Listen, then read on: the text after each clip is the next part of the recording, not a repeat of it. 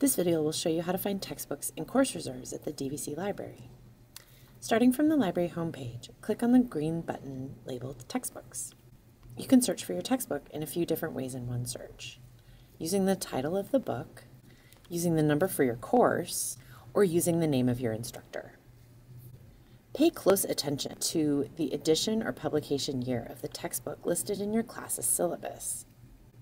There are often changes as new editions of a book come out, so it's not guaranteed that an older edition will work for your class. If in doubt, check with your instructor.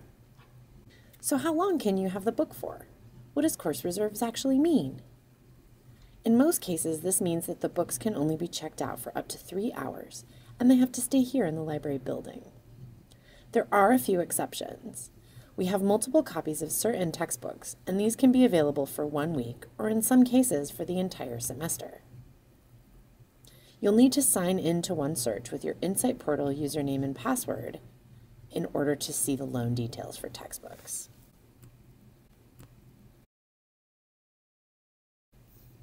If you are having trouble finding your textbook, or you need more help identifying which is the correct edition, please ask a librarian.